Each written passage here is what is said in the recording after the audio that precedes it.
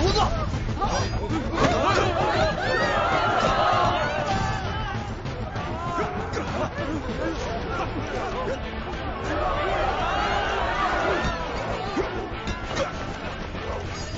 保护佟大人，抓住铁猴子！是。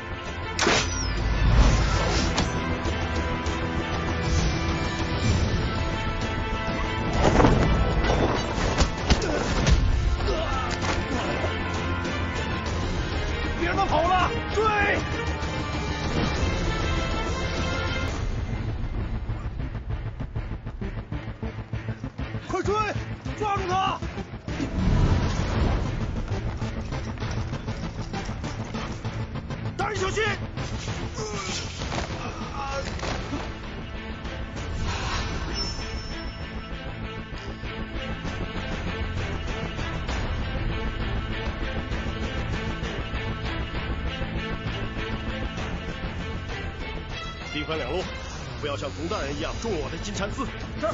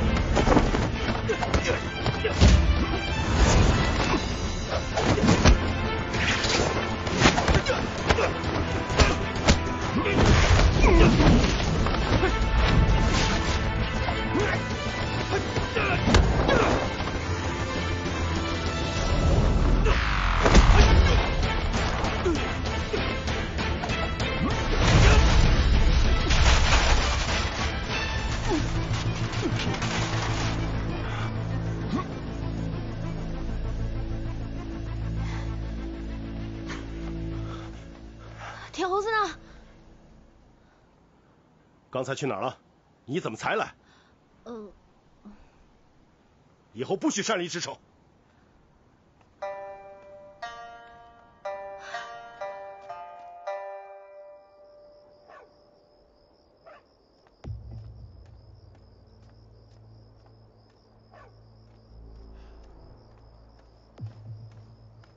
爹，你这是去哪儿了？你要去哪儿？没想到我们父子俩想到一块儿去了。20多年前，我和铁猴子交过手。他虽然是离经叛道，但是却是1等1的侠义之士。我还以为他遭到奸人所害，没想到要回到广州。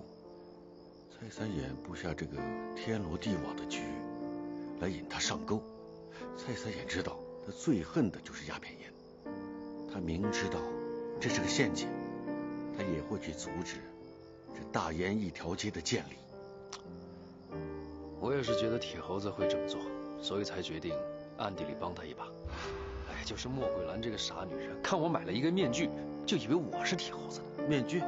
对呀，就这个，2两银子一个呢，心疼死我了。为免我皇家受牵连，你要把这个东西赶快烧掉啊！真的要烧啊？一定要烧。哎呀，好吧，只是可惜了，没办法给阿志一个惊喜。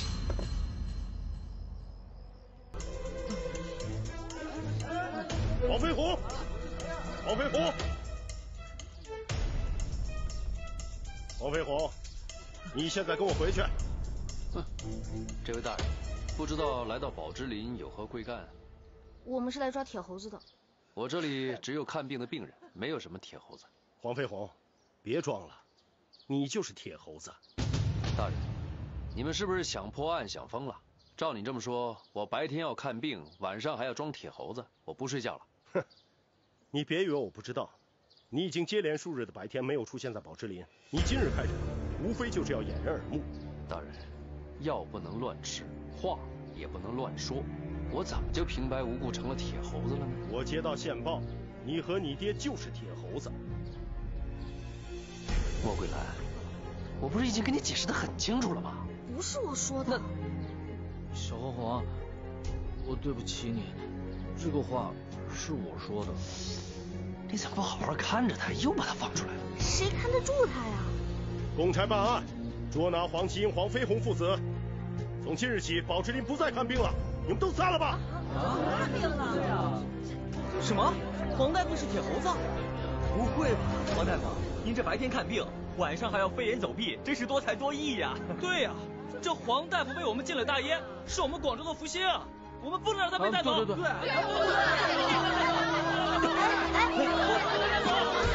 黄飞鸿，你给我站住！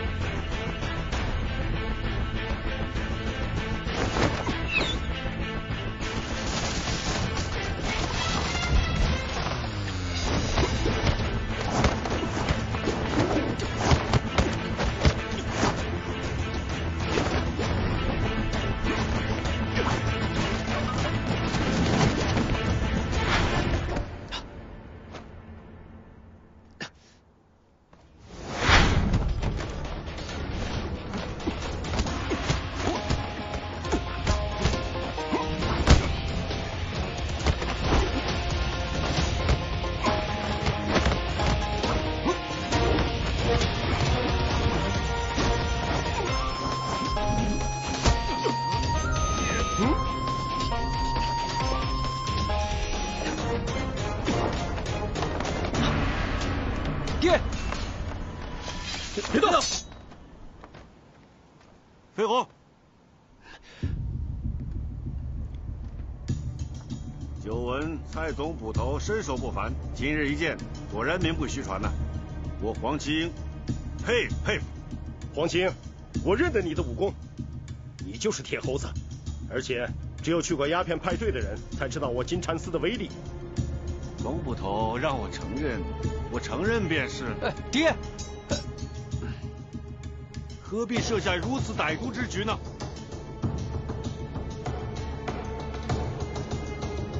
把黄麒英带回去。爹，你跟他们解释，你不是铁猴子。飞鸿，别轻举妄动，没事的。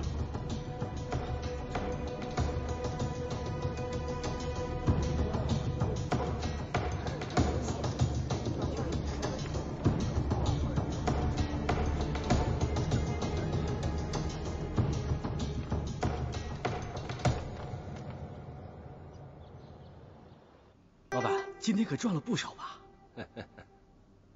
不错，真是财源广进呐！这蔡总捕头还叫咱们小心，这铁猴子都被抓进去了，咱们还小心什么呢？今天时候也不早了，你也早点回去休息吧，啊！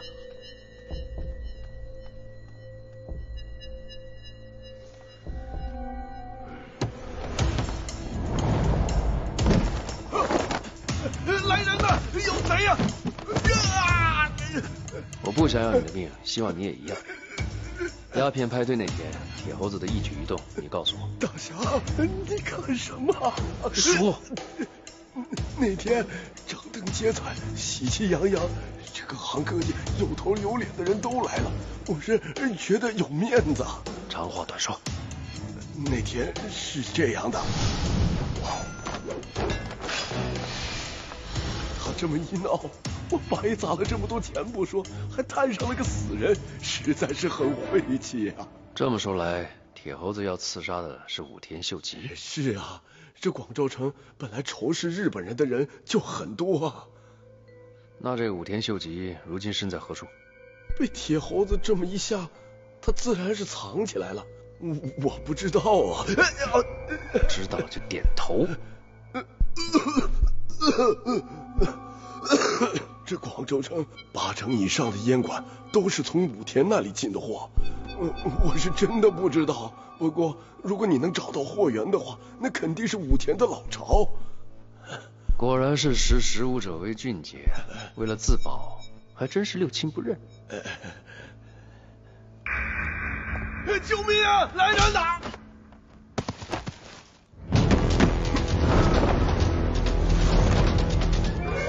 好邪门，难得这黑面菜一直在这里等我，还是36期吧。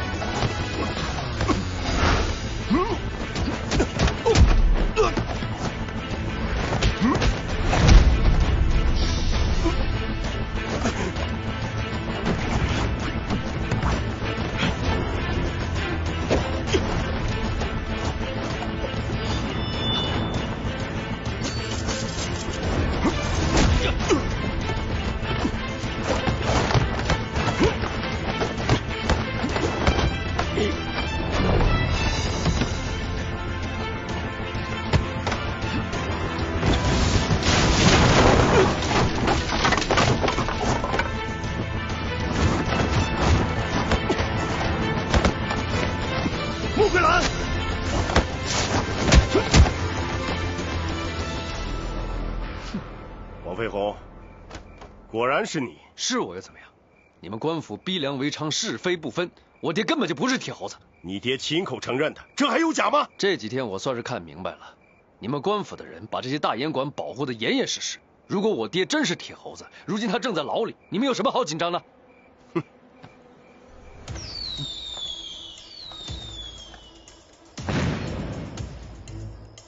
东北方有情况。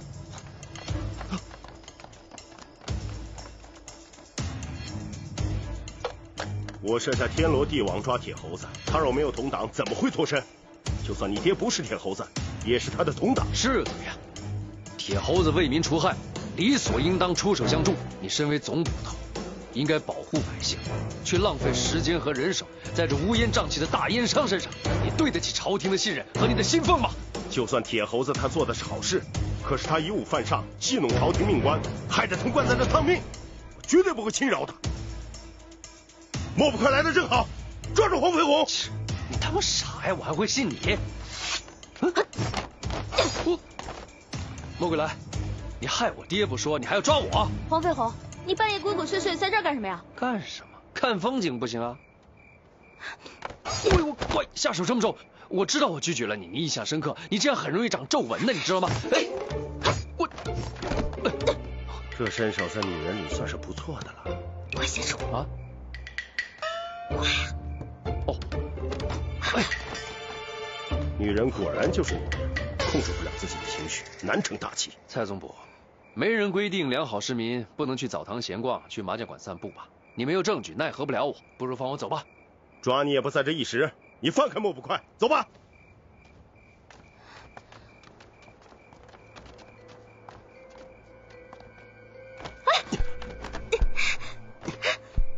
别忙活了，雕虫小技，你以为我看不出来吗？妇人之仁。蔡总捕，我们是否要加强天牢的防范？黄清的事情由我自己全权处理，你们不必再过问了。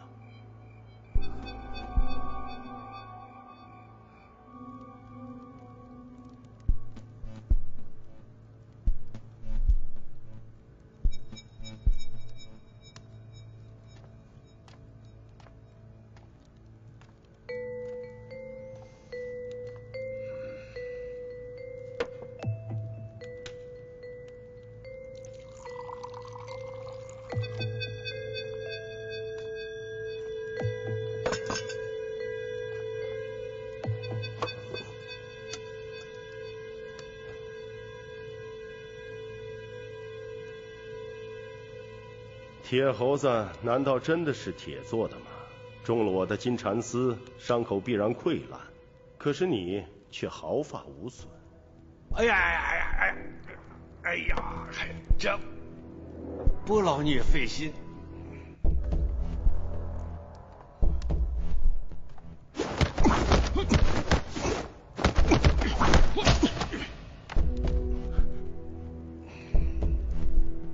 我打伤的是铁猴子的左肩，黄麒英，你武功沉稳，根本就没有受伤。你却是之后与我交手的那个铁猴子，而不是先前的那个。换言之，你是为了救真正的铁猴子而来，包括现在你也是在替他顶罪。我都不知道你说什么后来先前的，我不懂。不管你听得懂听不懂，也不管你是铁猴子的同党还是多管闲事，总之你与官府作对，就不会有什么好下场。带走。是。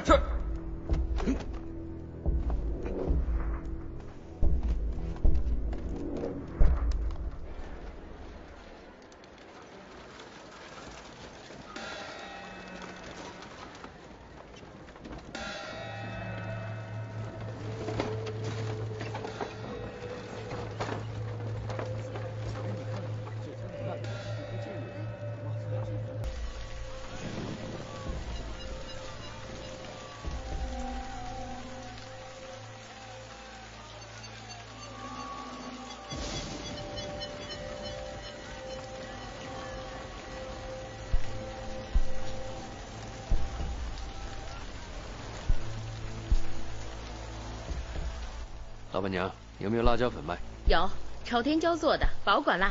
给我来一份。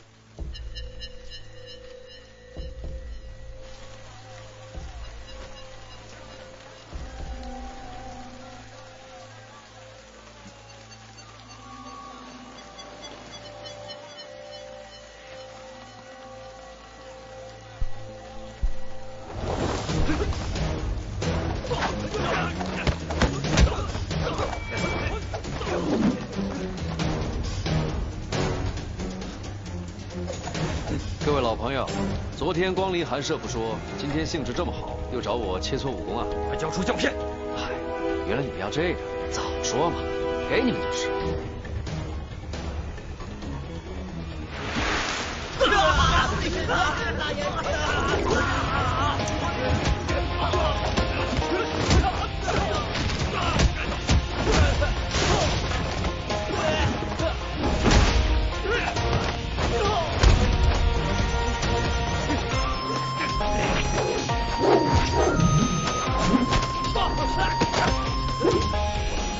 麻烦兄弟回去跟我交代一下。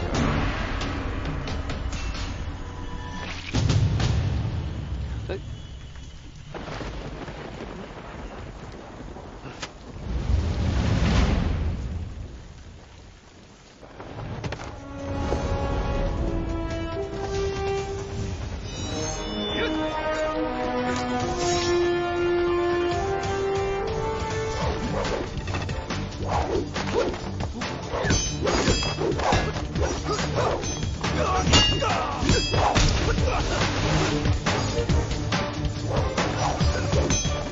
这就是大烟贩子武田秀吉。看来这个甜蜜蜜百货商店是他存放大烟的老巢。哎，德海泽这次真是歪打正着了。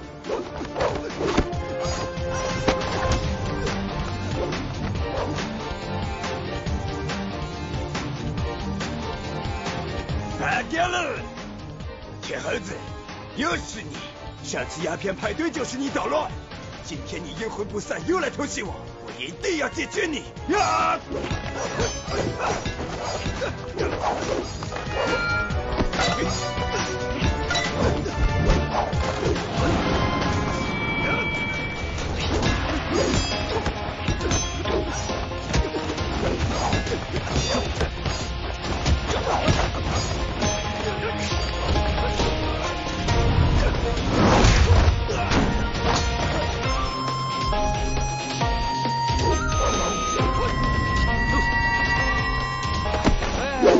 这样不行啊，还是跟我去见官吧。等我救出我爹来，你再搞日本人也不迟啊！我保证不管闲事。让他别让开！让开！让开！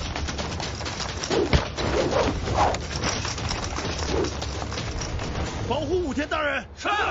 财神部，你来的正好，这里就交给你了。大人请放心，你先走一步。混蛋！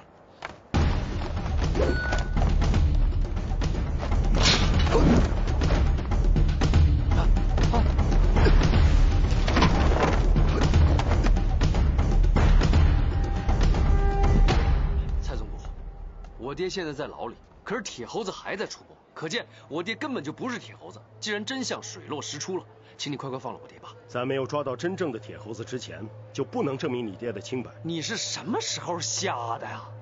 刚才那个你没看见啊？他就是铁猴子啊，而你却在这保护日本人。日本人怎么了？广州是通商口岸，各国的商人都受大清律法的保护。可是武田他不是一般的日本人，他是大烟贩子啊！空口无凭。你有什么证据？证据就在刚才他那马车里边，可是马车被你们拉走了。你的意思就是说，我手下的捕快帮着武田大人贩卖大烟是吗？黄飞鸿，你不要再无理取闹了，我的忍耐是有限度的。我敢保证，他那个车里边装的就是大烟。是不是大烟也是我们官府管辖之事，你一介平民根本无权干涉。你要是再这样的话，别怪本总捕对你不客气了。不是，你，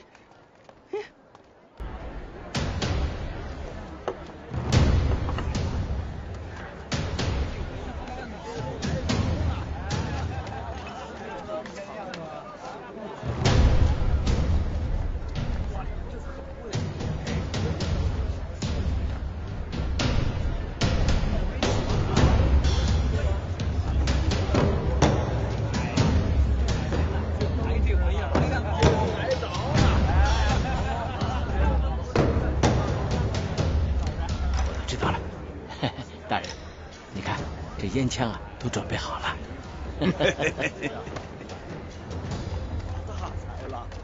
站住！今天这里封路，闲杂人等不得入内。闲杂人等，你知道我们的身份吗？请问阁下是？看得懂吗？你看得懂吗？我来念给你听。爪哇国波罗蜜爱德华王子殿下，这一位就是我们大名鼎鼎的爱德华王子殿下。用一句中国话来讲，你这叫有眼不识泰山。你是王子殿下？怎么啦？我们是受邀来参加你们的烟枪大赏，不远万里来到中国。你们大人没有告诉你们给我们开路吗？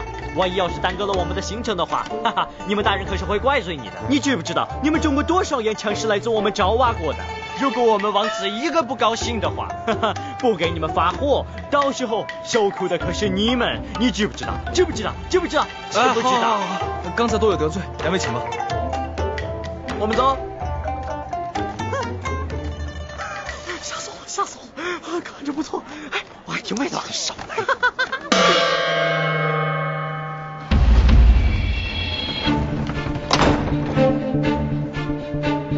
各位，欢迎大家来到烟枪大赏。之前铁猴子兴风作浪，害得大家非常辛苦。现在铁猴子已经伏法了，广州城又恢复了往日的安宁。从今以后就不用躲着藏着，可以光明正大的吸大烟、买大烟了。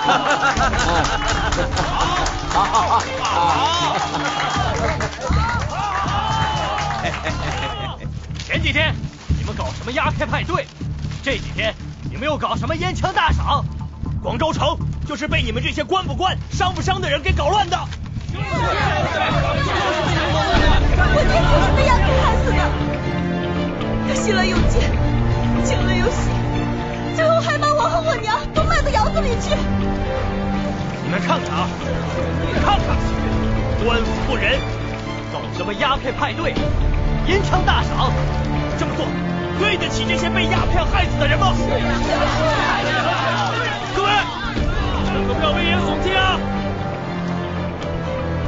各位，我们要用正义的行为履行我们正义的职责，砸碎大烟枪，赶走日本人！砸碎大烟枪，赶走日本人！砸碎大烟枪，赶走日本人！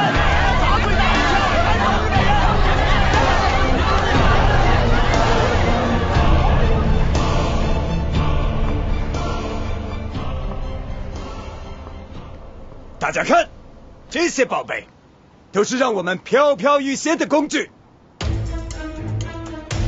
这个烟枪叫做翠云绿带烟枪，告诉你们，这个烟枪非同一般，跟当年英国人进贡送给你们老佛爷的那一支一模一样，一个师傅刻出来的。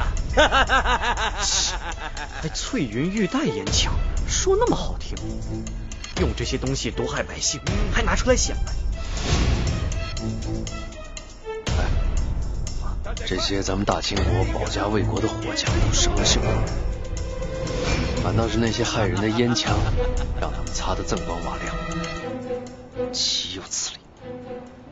待会儿闹他个七荤八素的。哎呀！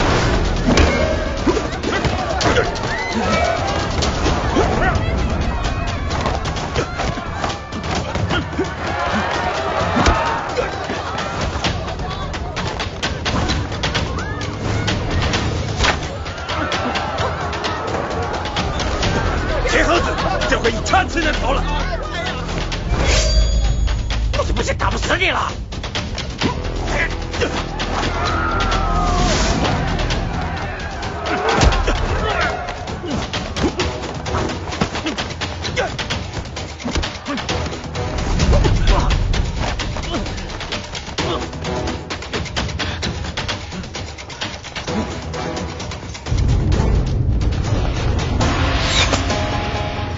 铁猴子力量怎么越来越差？不行，我得去帮他。放箭！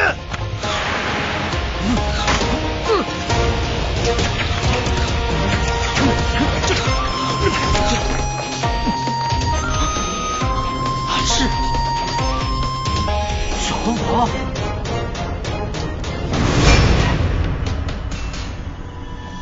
捉住他们！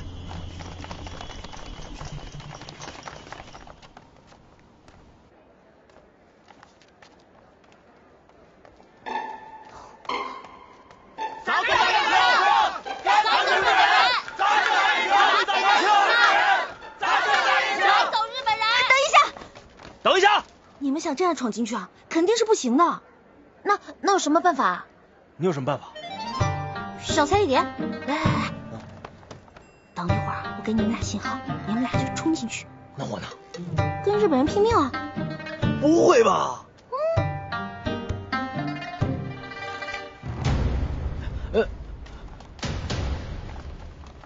你小心点儿，别动！原来你就是铁猴子。谁说的？我比铁猴子厉害多了。Oh my God, darling! He's the presence of Qin Dynasty. 王子殿下，你好，你好。你是谁？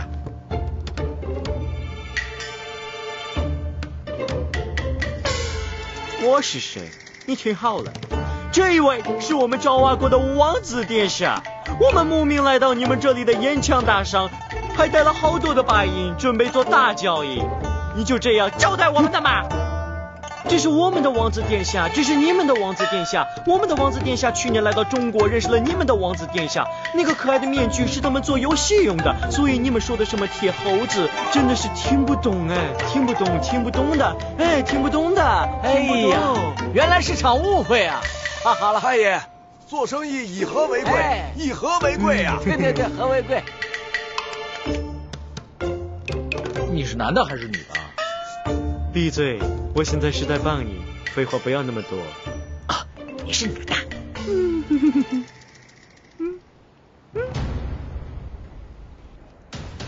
走。走出大烟枪！赶走日本人！赶走大烟枪！赶走日本人！赶走日本人！赶走日本人！站住！赶走日本人！来呀，冲我来呀！赶走日本人！赶走大烟枪！赶走日本人！开枪啊！来呀！退后！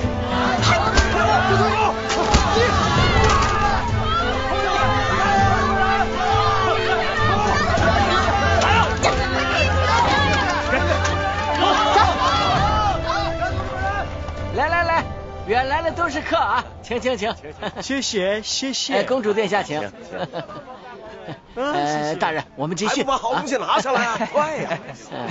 看看啊，我这个好，我这个啊。那这位朋友，对，就是你们来到这里来，对，就是你们到这里来。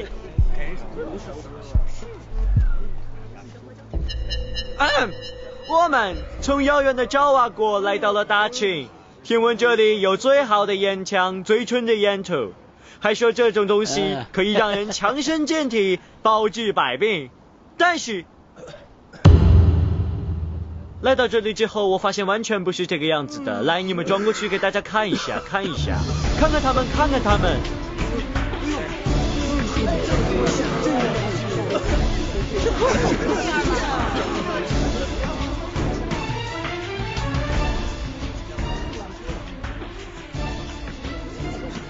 这些人成瘾之后，面黄肌瘦，重病缠身，精神萎靡，神色恍惚，很多人真的是倾家荡产，家破人亡啊 ！Oh my God, darling， 我看不下去了。你说这是什么意思？你别管我，让我大爷过一会儿。害人不浅，今天我们就要掰断烟枪。对。这不能干呀！不能，快过来！打烟枪了！打烟枪！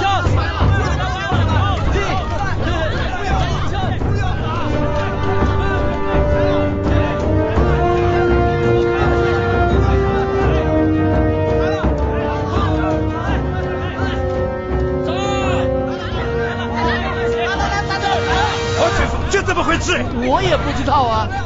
住手！哎呀，别跑了！住手啊！打死你这个畜生！哎呀！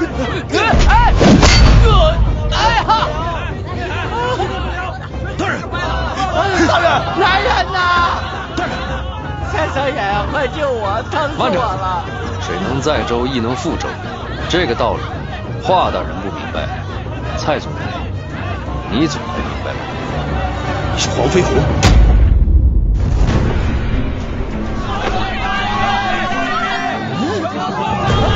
给我把黄飞鸿抓起来！华美国，你看看现在谁还听你的？你们怎么回事啊？这为什么不动手啊？快抓黄飞鸿啊！大人，派大人回去。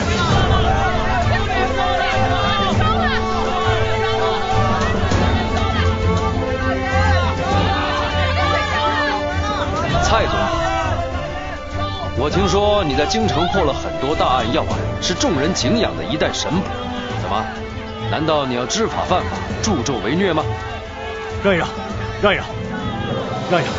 飞鸿，你误会蔡捕头了。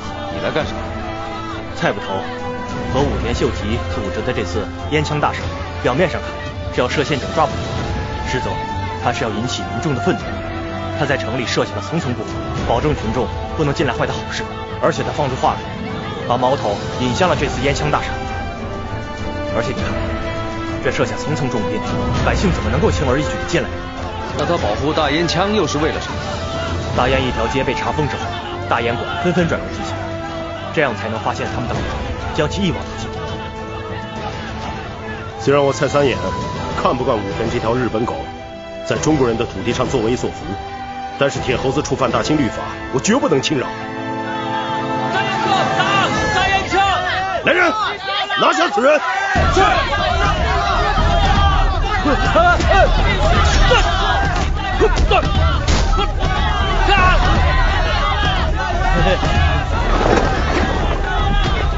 你才是铁猴子，你们全家都是铁猴子！阿志，别闹了。你说铁猴子触犯律法，那我问你，童贯和武田不顾朝廷禁令，在广州城贩卖大烟，毒害百姓，这是不是触犯律法？照我说，童贯那是罪有应得，阿志是为民除害。对，罪有应得。哎，传本王的口谕，你那个满门抄斩。休得胡言！蔡总，我知道你一直想做一个好捕快，但是自古忠孝难两全。我有一个好办法，可以帮到你。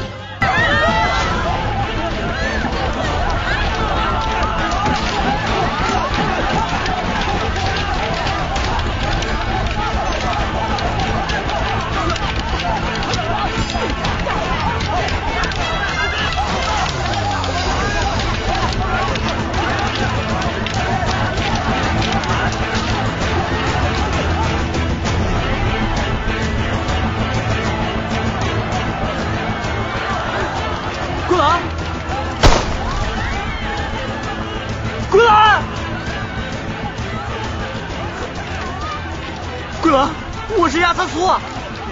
没关系，没关系，反正黄飞鸿会来救我们，黄飞鸿会来救我们的。桂兰，桂兰，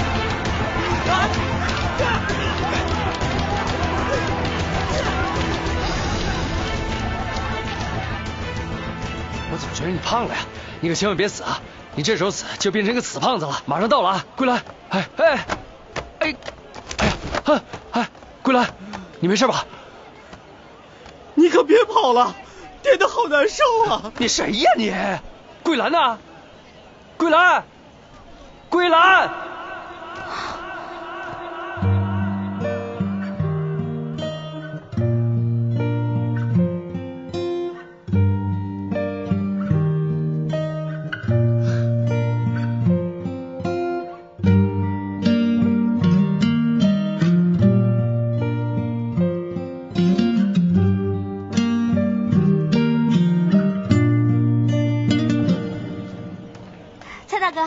桂兰，你怎么样了？我没事，都安排好了吗？嗯。赶紧出发吧。走。哎，桂兰，桂兰，桂兰，桂兰，大侠，好疼啊！大侠背我。哎，好，来，快起来，来，起来啊！哎呀，走。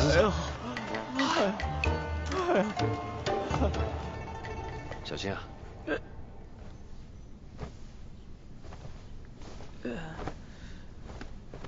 谢谢黄师傅。你先休息一下。你们来了，外面怎么样了？一切都雨过天晴了。武田那个坏蛋已经被蔡总捕给抓走了。你没看到刚才那个场面有多精彩？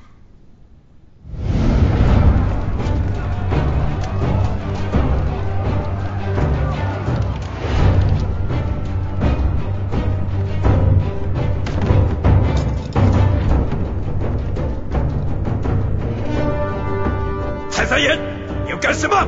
奉新任提督大人之命，将你们缉拿归案。好，就让你见见大日本帝国的连环快枪。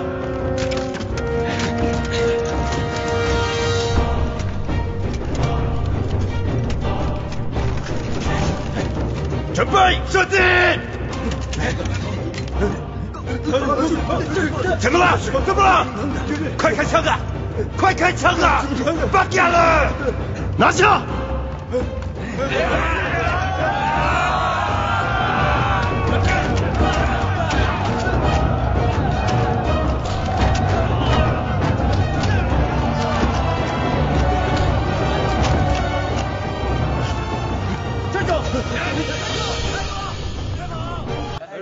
大夫开武馆，大伙说能好使吗？而且啊，你们看看他都收的什么人呢？卖猪肉的，抽老千的，这种下九流也能学功夫，真是滑了天下之大稽呀！还每天有人去踢馆，学费是免费的，但是啊，什么都学不会。要我看，那完全就是白花功夫。所以说呀，要学功夫哪家强？广州城里找龙强。放你娘的屁！谁说的啊？这可别哎呦，这不是上次那个庸医吗？之前哥哥们不是跟你说过了吗？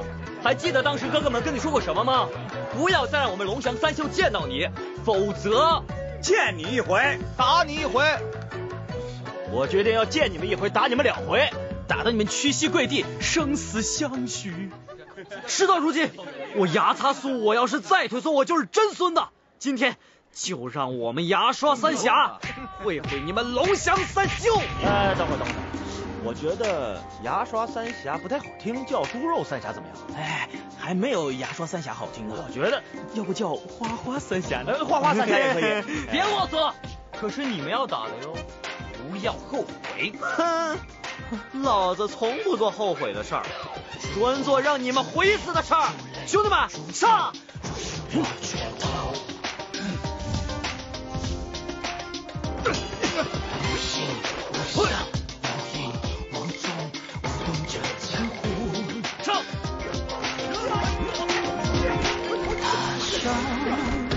了过去的路，就成了英雄。畏惧千年，还有艰难险阻，千重万重。好奇，我要还手来！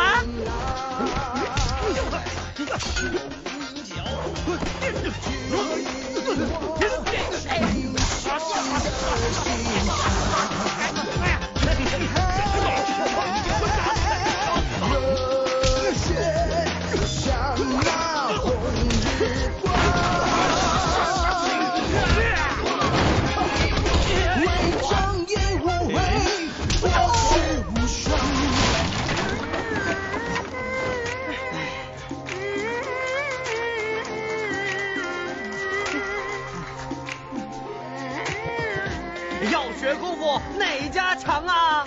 广州城长黄飞鸿。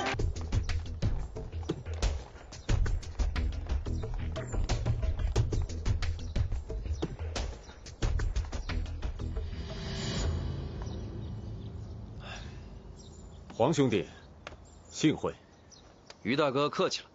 怎么就他一个人来了？难道他还抬个猪腿给你贺喜啊？我不是那个意思，看他一脸阴晴不定，说不定有什么阴谋。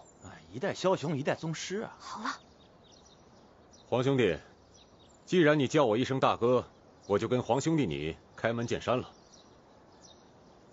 请问黄兄弟，什么是功夫？功夫又是用来做什么的呢？这种问题还需要我师傅来告诉你吗？我就可以回答你，功夫无非就是2个字，赢的站着，输的躺下。闭嘴，过去。于大哥，我黄飞鸿虽然自幼习武，但是你问的问题，我也是近些年才有所研究。我以前做人没有什么梦想，我以为只要做好人，练好功夫，就能万事大吉。后来发生了很多事情，让我懂得功夫就是用来保护身边所爱之人。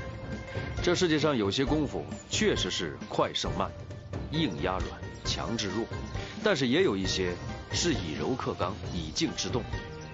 我黄飞鸿不才，只求打破门第之见，令天下习武之人都能博采众长，实现心中梦想。等等，黄师傅，恕我冒昧，前几日我在街上已经看出你的状态不佳，所以这次的狮王大会，我鬼脚七，愿助你黄师傅一臂之力。我狮子讲究的是头尾相应，身手同心。你我并非同路，你的功夫我见识过，不敢苟同。黄师傅，我鬼脚七是真心想干。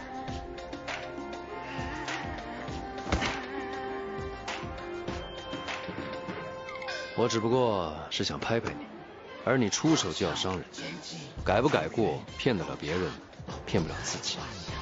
好自为之吧。黄飞鸿，你分明就是对我伤你徒弟怀恨在心，一点容人之量都没有，你算什么一代宗师？我从没说过我是一代宗师，我只知道功夫不是用来伤害别人的。想吃独食，我鬼脚气让你参加不了狮王大会，我看你怎么做狮王！你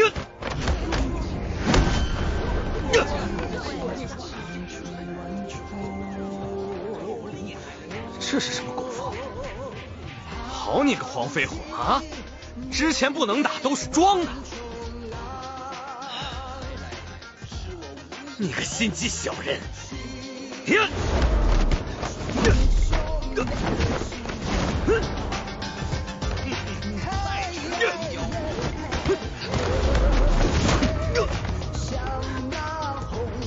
不信你是个神仙，奶奶个准！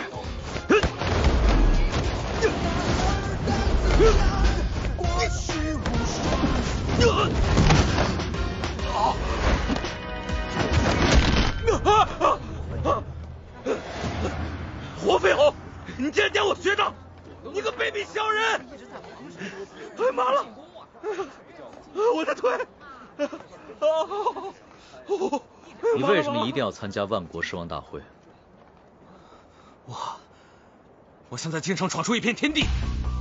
今天他黄飞鸿对我鬼脚气爱答不理，明朝我就要让他高攀不起。好，那本王给你一次机会。千军在，把他安顿下来。过2天带到王府里面练武士。是，好，谢谢王爷。记住了，从今往后，你的命就是本王的。哎，王爷慢走，不送了。快扶我起来，腿麻了。哎呦，快，慢点，慢点。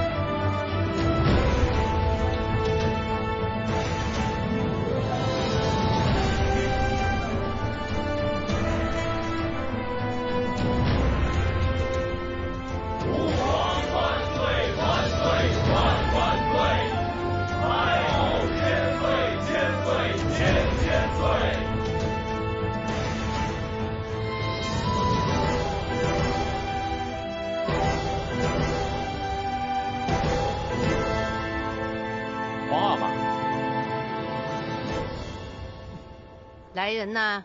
老佛爷，再添一张椅子在哀家身边，给载齐。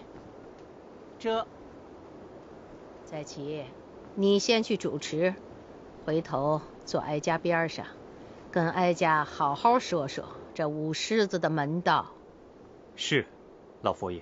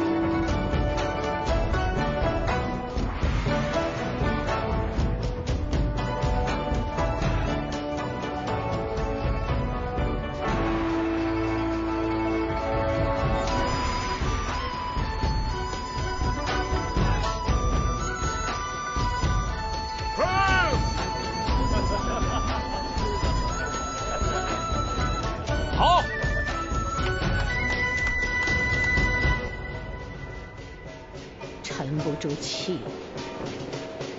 你说说，他们两个谁会赢？北师霸道，南师灵巧，目前看来胜负在5-5之间。不过孩儿还是更看好三哥，因为他是自己人。三哥舞的是北师，北师为了取胜，不顾一切，这也正好符合三哥的品性。说得好，识大体，顾大局，不像有些人搞什么变法维新，专门针对自己人。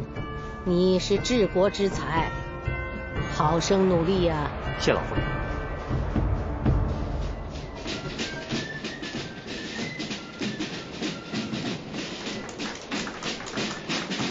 什么玩意儿？这也叫狮子啊？还说我们是小丑，这才是真正的丢人丢出国门呢！哎呀，你看看，你们在胡说什么？老佛爷，不要动怒，我们不是骂他们，而是笑他们。哎，他们在干嘛？你们知道吗？中国人根本不配武士。哎，你在瞎说什么呀？是你难道不知道这是我们的传统国技吗？看来你真的一点常识都没有。难道你不知道中国古时候是没有狮子的吗？让我告诉你们吧，中国的第一只狮子是从印度带过来的，在东汉的时候。林老佛爷，他说的话是真的。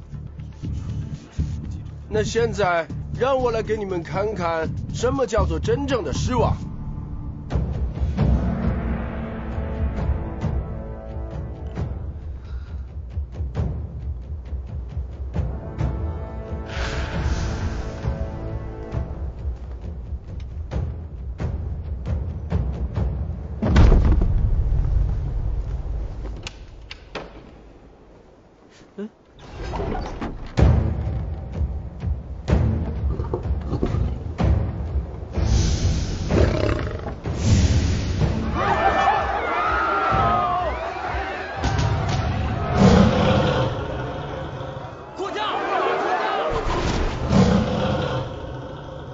害怕吗？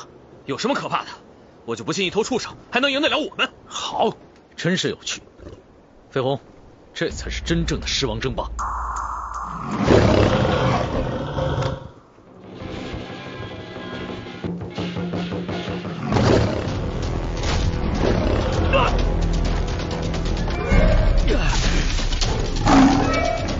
你说，最后会怎么样？如果让八国赢了，我大清岂不是颜面尽失？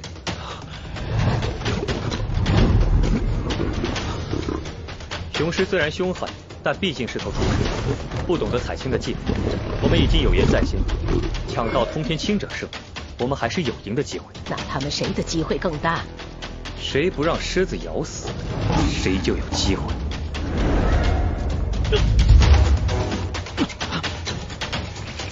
再吃！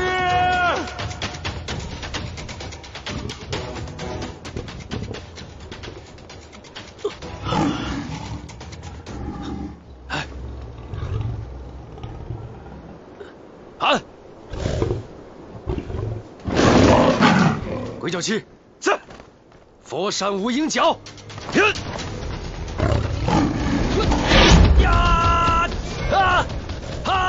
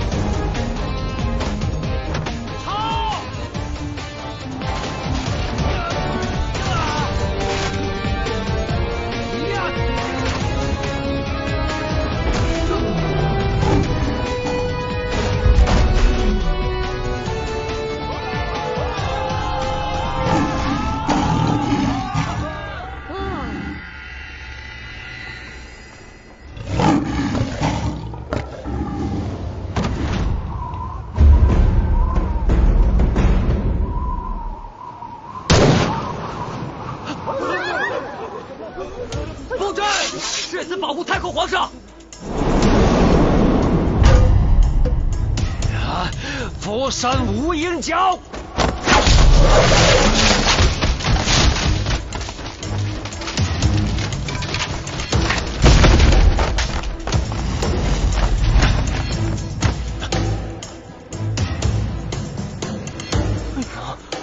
师傅还有这种绝招？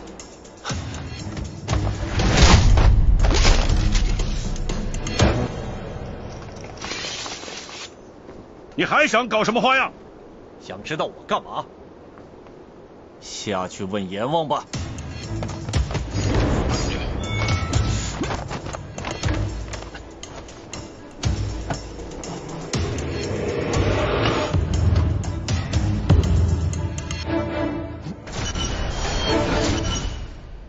让开！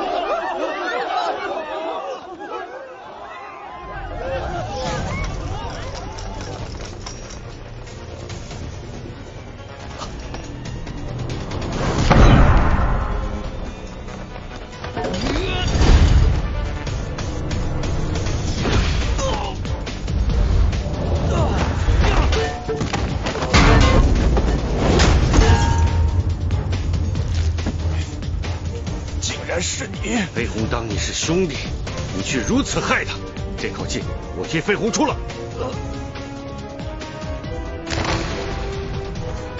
飞鸿，不要过来！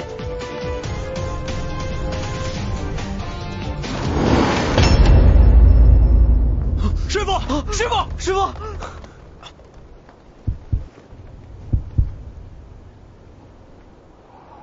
不要过来！师傅！师傅！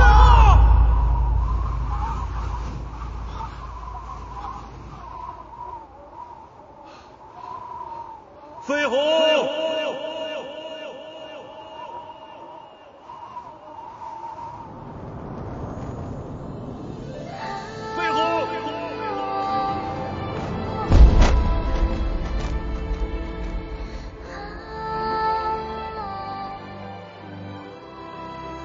飞鸿！飞鸿，飞鸿，飞鸿！师傅，师傅，我带你回家。师傅，走。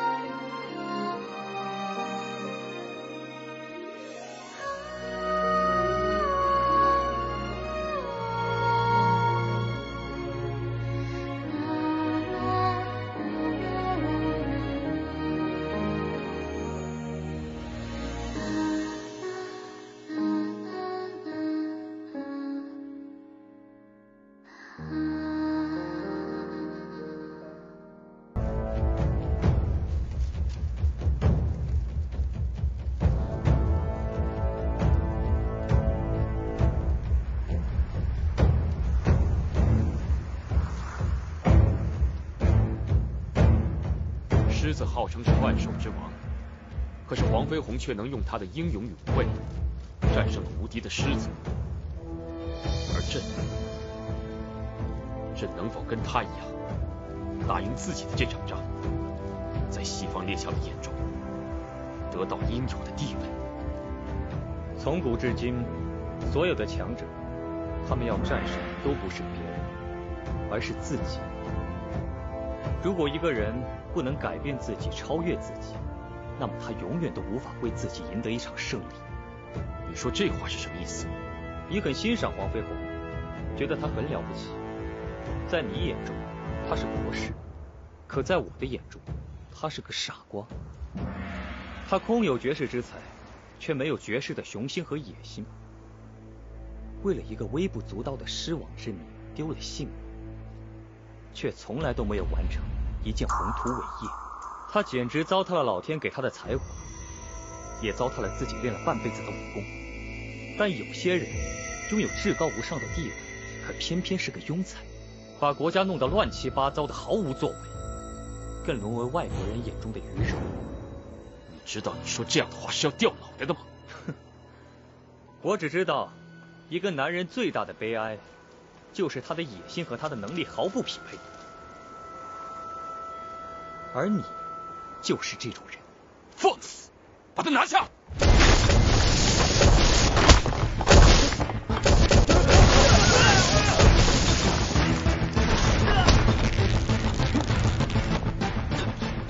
大胆歹心，你敢弑君！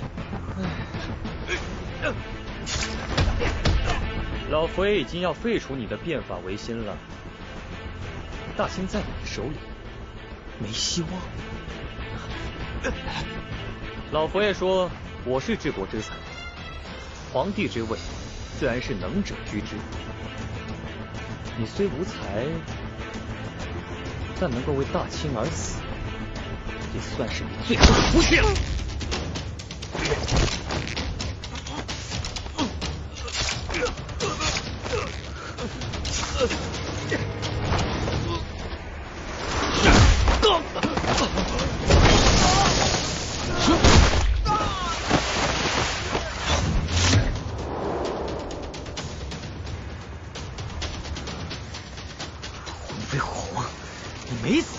还没死，我哪敢死？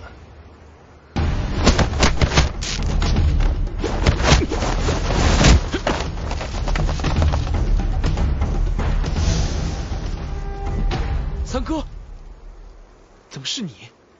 你不是身负重伤了吗？报告王爷，我已经到广东会馆打听过了，黄飞鸿一大早就和莫姑娘出去了。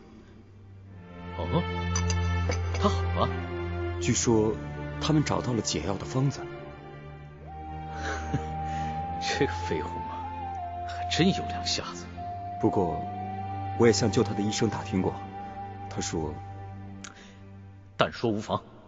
他说黄飞鸿已经毒入经脉，活不过3日了。此话当真？千真万确。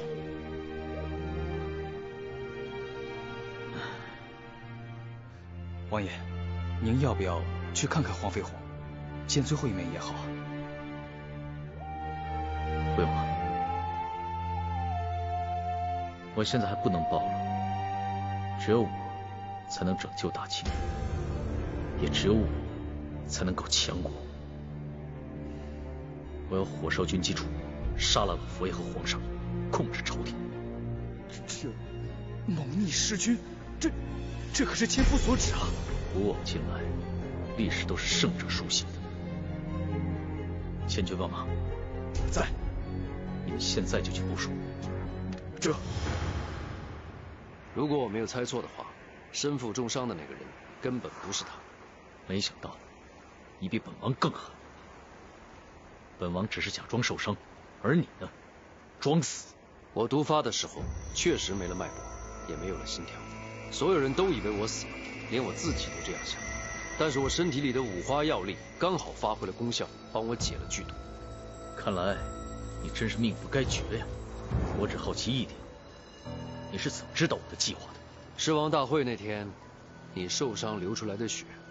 我流出的血？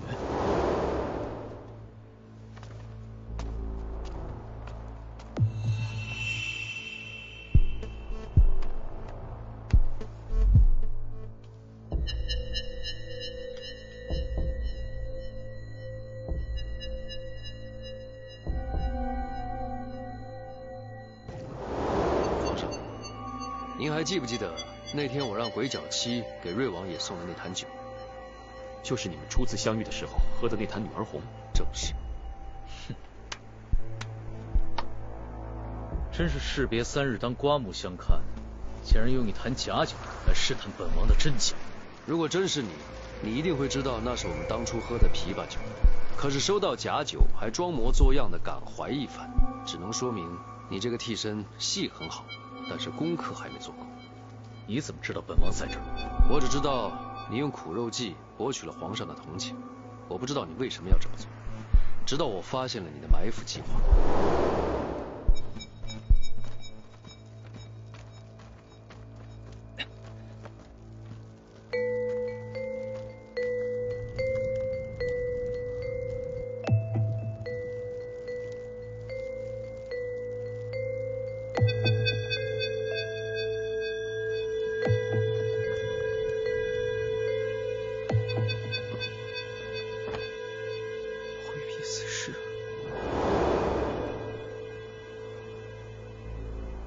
普通人要藏在地底下几天必死无疑，但是有五花药力的人就不一样，而且谁也不会想到，杀手会从地底下钻上来刺杀。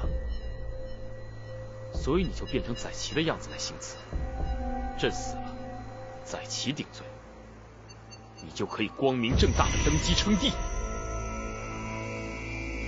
事到如今，谁真谁假，谁是谁非已经不重要了，最重要的是胜者为王，败者为寇。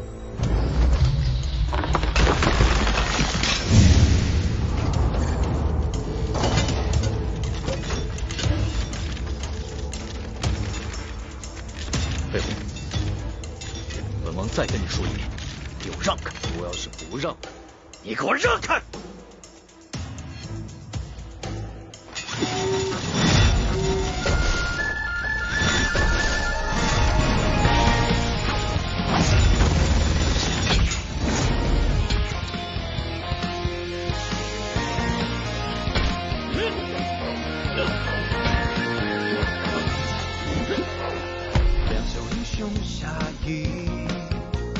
走在水到取经，天赋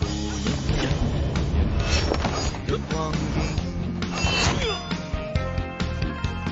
玄武中叫无影，眼不见心不静，在心中只剩自己，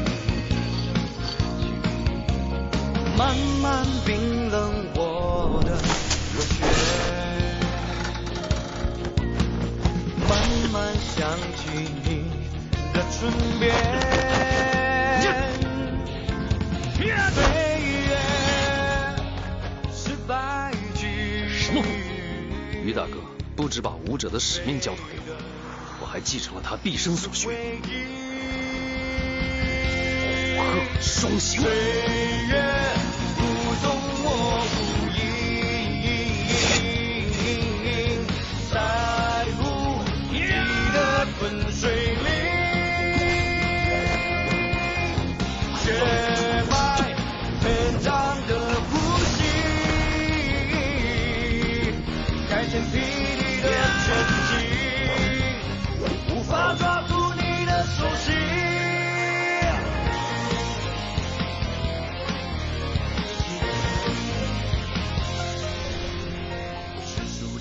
属下参教王爷。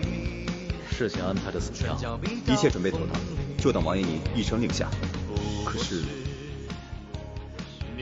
说，可是明日是南市王黄飞鸿出殡的日子，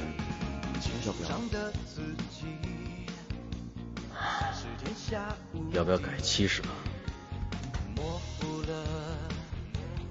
我要让飞鸿看看本王是如何完成抢夺梦。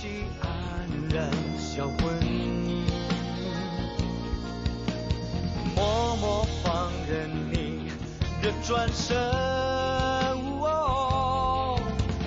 原因是泡影，想念越伤心。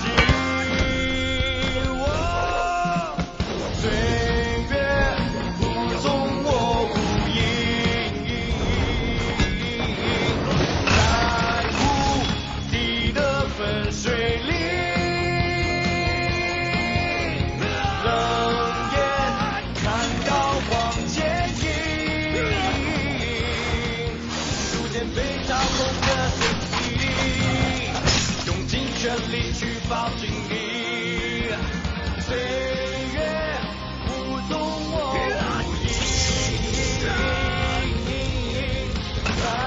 乎你的粉碎里，血脉膨胀的呼吸，开天辟地的神奇，用力抓住你的初心。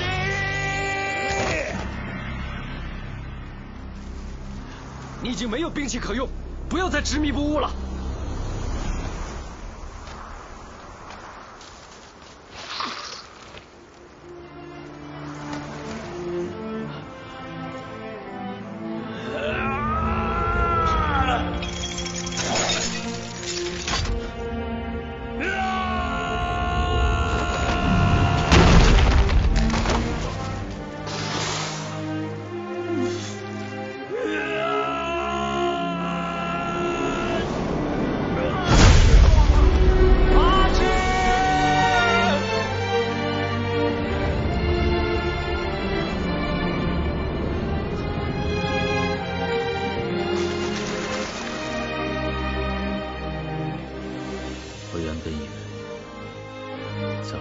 最后，记挂的依然是家国天下，强兵强国，却料不到，我想到的会是。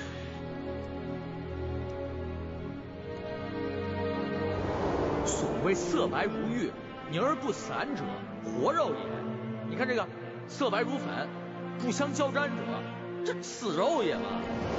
飞鸿，和你在一起的日子，才是本王这一生最简单、最快乐、最难忘的时光。虽然说现在天气寒冷，这肉质不容易腐败，但是肉质松散，毫无弹性。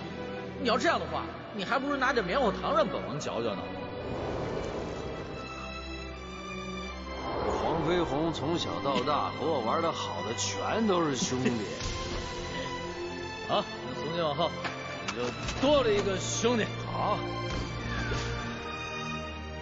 以我眼中已不再是过去的彼此，一条泉路一条道，看来你我是到了分道扬镳的时候了。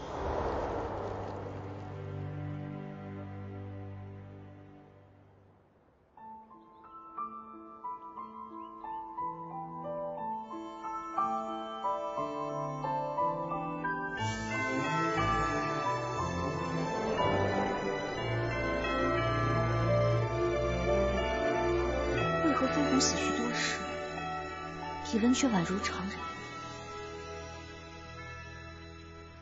何止人说过的梦，以温柔献祭的勇，像人形捉你轮廓，某一秒钟。被回忆驯服的痛，到身后自嘲没用，曾错觉天生一对面孔雷同，想重走时间相过，想和你人间迷途，把情语写在身上飘飘浮浮，我沉溺就能满足，怕动情会更辛苦，假装在喧嚣人海忙忙碌碌。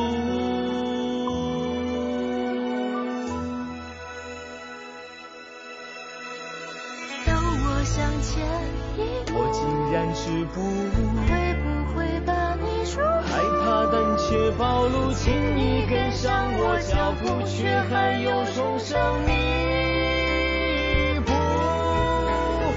当我向前一步，我竟然止步，会不会把你束缚？害怕胆怯暴露，若觉得手足无措，请放下回忆，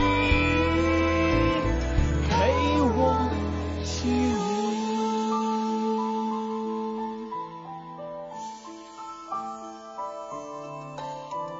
想摔碎停止的钟，想打破循环时空，在闹市中轻